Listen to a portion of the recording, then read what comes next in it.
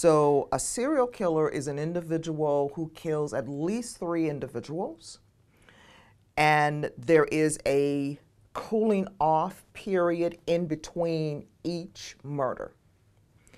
Normally, from the beginning to the end, you have at least 30 days. You're talking about, as I said, at least 3 victims, usually more than that. Depending upon how long a serial killer operates, you could be talking about double digits. Probably one of the most prolific serial killers I've ever seen was Andrei Chikatilo.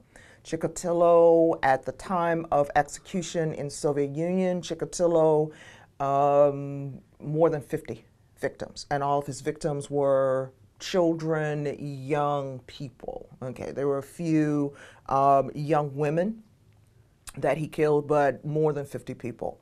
When you start looking at individuals like Green River, Gary Ridgway, now we're looking at more than like 19, 20 individuals.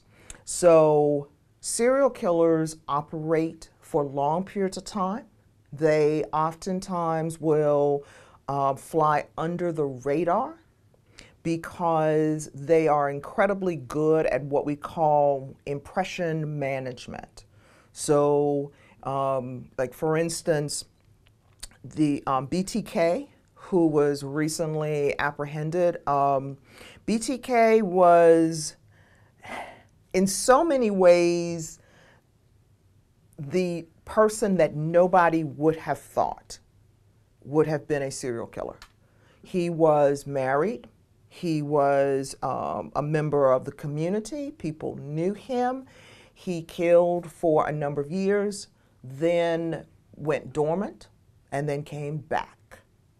And when he came back, people started putting 2 and 2 together, and they figured out that that person who was right next door to them and had been right next door to them for like 20 years was an individual who had killed a number of individuals. And that's what you get with a serial killer.